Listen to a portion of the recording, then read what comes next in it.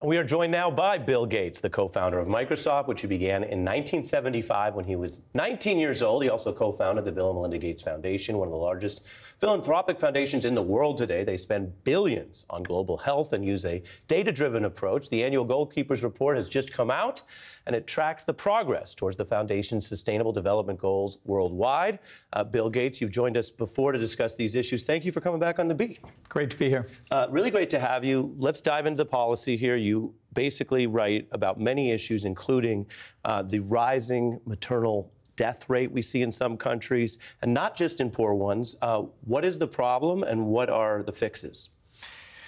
Well, the history of global health from the turn of the century is a very positive one. You know, we cut childhood death in half, and we actually cut maternal mortality during that time frame.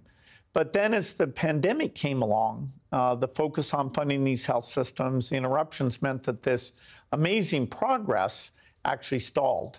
All this time, we've been learning, why do these children die, creating new tools.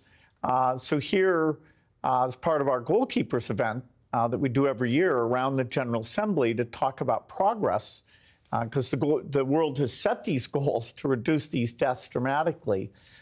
So we have new ideas, new ways of getting back on track to achieve the goals that were set for 2030.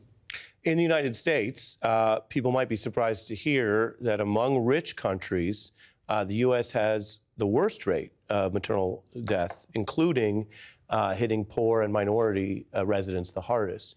How do you reverse that? Well, it's a variety of things. There are clearly social factors. You want to reach out to people so that they're coming to their prenatal visits. You want to make that comfortable for them. You also want to understand the medical conditions that are prevalent. Some of the tools our foundation does actually will be beneficial, will simplify delivery and improve outcomes in all countries. And so, you know, getting to the bottom of why that's gone up, which, as you say, is very surprising, that'll give us the new interventions. Globally, we see about 800 of these maternal deaths per day. You've always been skilled with the numbers side, the metrics, but also there's a story to be told here. You had to tell a story of personal computing before people got the vision.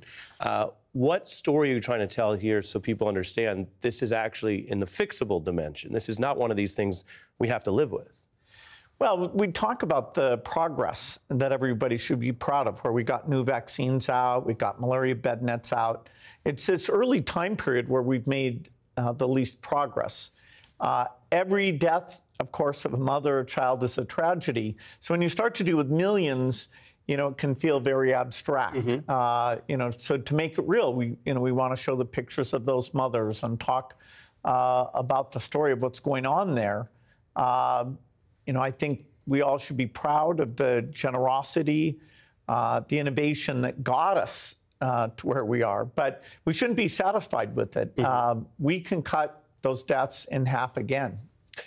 You've been on The Beat before, but this is our first time in person, partly with the pandemic you just mentioned. So here we are, and you brought something physically to the studio. Show and tell. What is this? Yeah, so everything we've come up with, the 7 new interventions that'll save over 2 million lives by 2030, they're actually fairly expensive. The one you might be surprised at is this is now an ultrasound, which has been a big, expensive device, but using chip technology, now it's this little handheld, and all of the processing's just on this cell phone. So you can go to a mother who's pregnant and scan with this, and it'll let you know, is this a risky pregnancy? And so if so, you need to get to a hospital-like facility where they can do a C-section, and if not, you can stay in the community and not have to use up those scarce resources. So, you know, this alone will save almost a third of those lives that we talk about. Who then operates this, and how much cheaper is it than the old big system?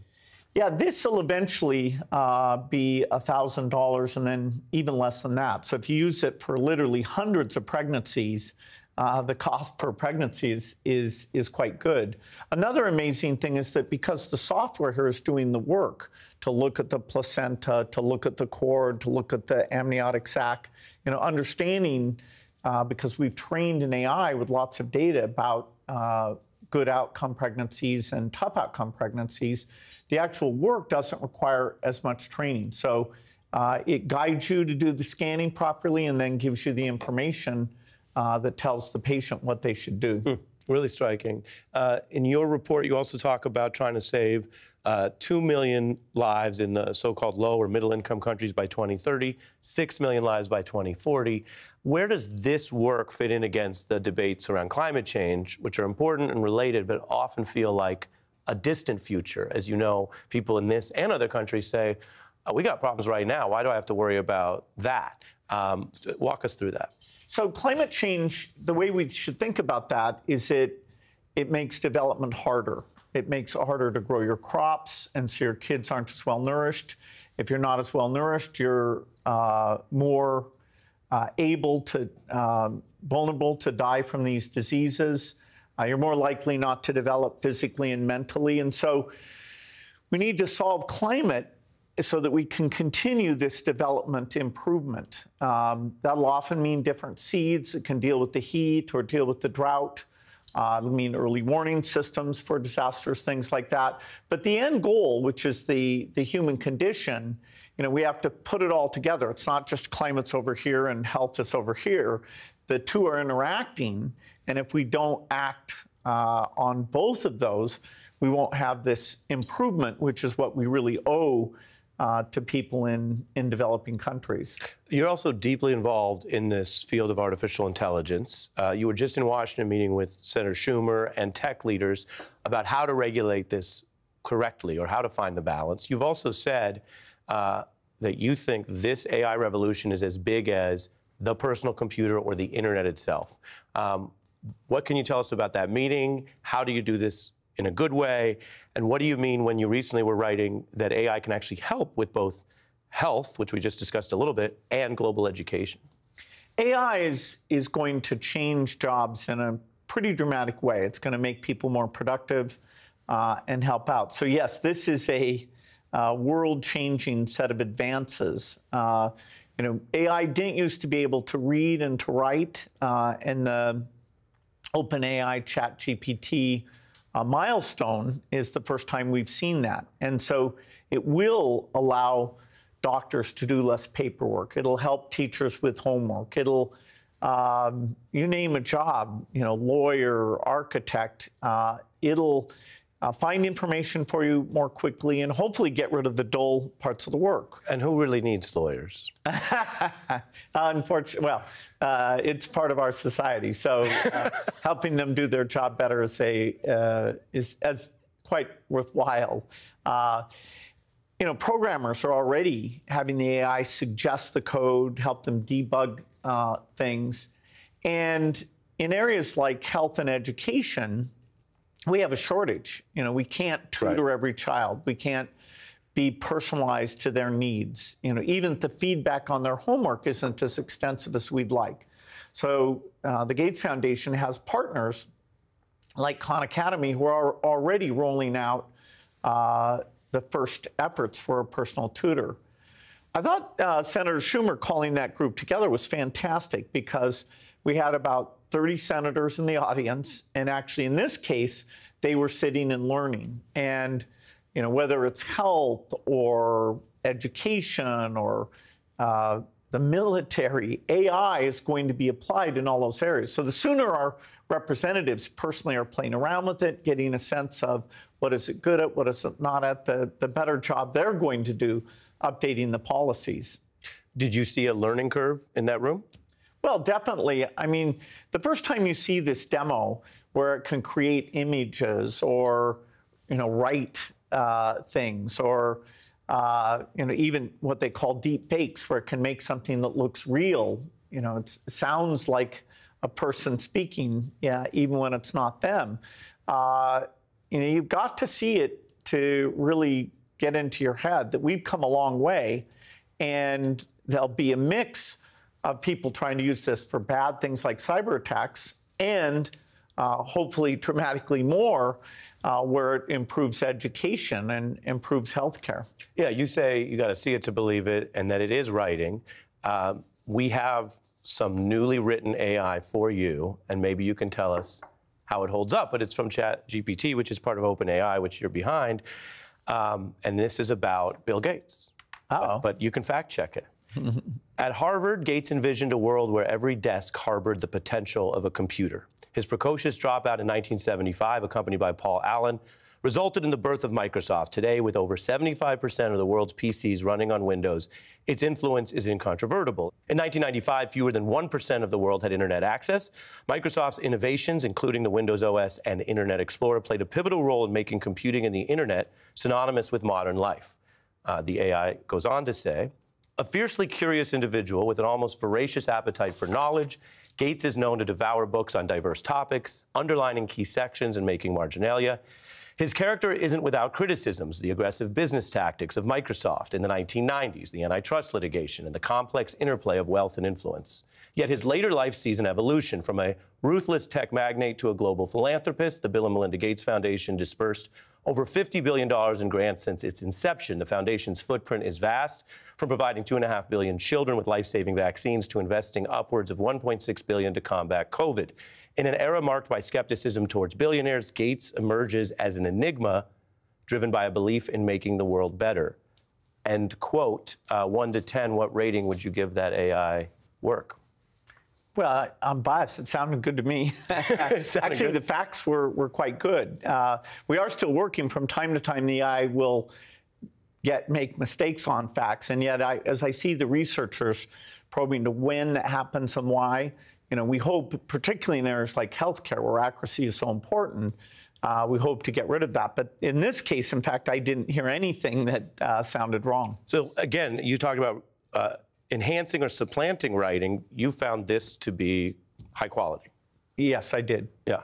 And so can you explain to us how that works? We hear language model, we hear artificial intelligence. How does the model make what we just heard about you?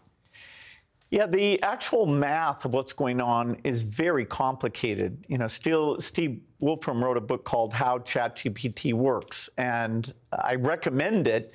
But even he, one of the great mathematicians there, says, like everybody who's involved with this, the way that it's actually representing knowledge, we don't fully understand. We know how we trained it and made it guess and fill things in. We know how it figures out words of speech.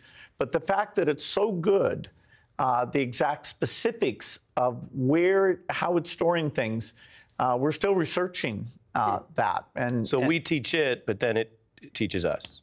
Yes, but it's not perfect yet. Yeah. Well, that goes to something that you and others have warned about. You mentioned the meeting with the senators. It seems there's a version of this where humanity gets it right. And we use this for good things. You just spoke about that. There seems to be a version where you've talked about the bad guys get it, and that part of humanity that we're concerned about uses it for ill. And then there's the third doomsday we hear about, and maybe it's sci-fi movies, that it becomes a powerful bad guy. And I want to play a little bit of Mr. Altman, who's testified and who runs OpenAI currently, and Brad Smith from the company you founded about this. Let's look. If this technology goes wrong, it can go quite wrong. And we want to be vocal about that. We want to work with the government to prevent that from happening. We need a safety brake, just like we have a circuit breaker in every building and home in this country to stop the flow of electricity if that's needed. Is that part of what you're recommending, or what do we do to deal with that doomsday risk?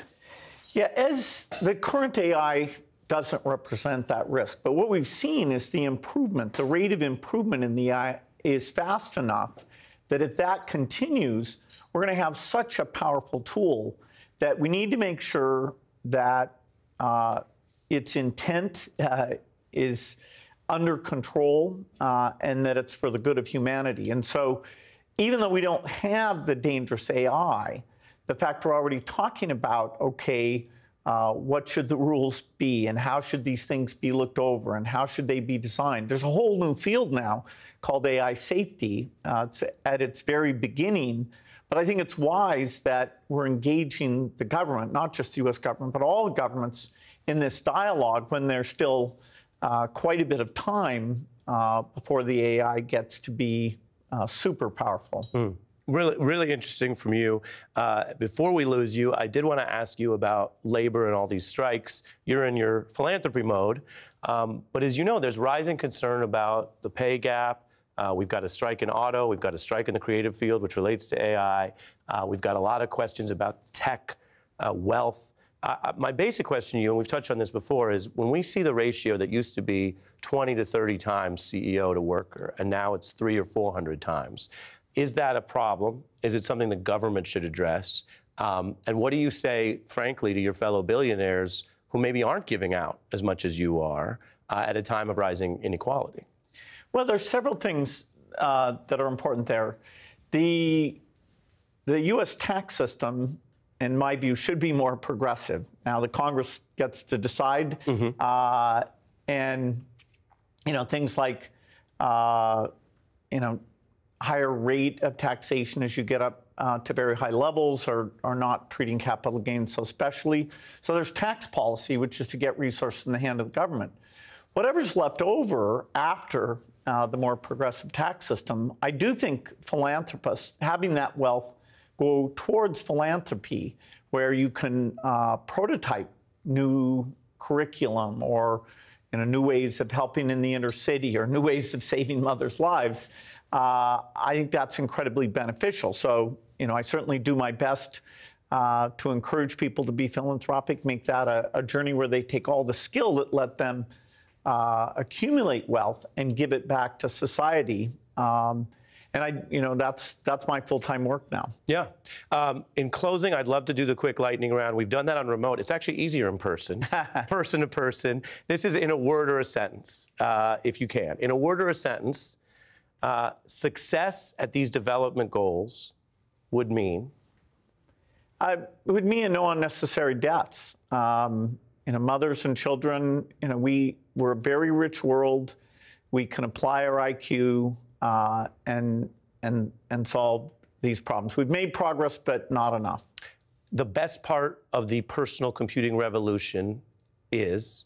It empowered people to learn more. Let us, write out our ideas, research information, let us be more intelligent. The worst part of social media is? Well, we can have people cluster who, are kind of outraged, and they just get more outraged, and they don't necessarily share the same set of facts. So it's kind of splintered people that, okay, I just hang out with people who believe in QAnon, or I just hang out with people who have these other views. Having a few news channels and the newspaper, we were all kind of dealing with the same set of facts. And so that fragmentation, how we avoid that as a negative factor, I'm deeply concerned about that, because I think it partly reflects how our politics have become more polarized. Yeah. The best part of dropping out of college was? Working with Paul Allen and other brilliant people to get to be part of the PC internet revolution. Last two. The one thing I wish I knew when I was starting out was? I've learned a lot about, managing people with different characteristics. I started out only being able to mostly manage people who were like myself. So I think there's a lot of maturity that comes with age, having kids, and I think I've learned quite a bit there. And the future of technology will be? Amazing, profound, potentially very positive. Bill Gates, thank you for your time and for coming back on The Beat, sir. Thank you. Great to see you. Thank you.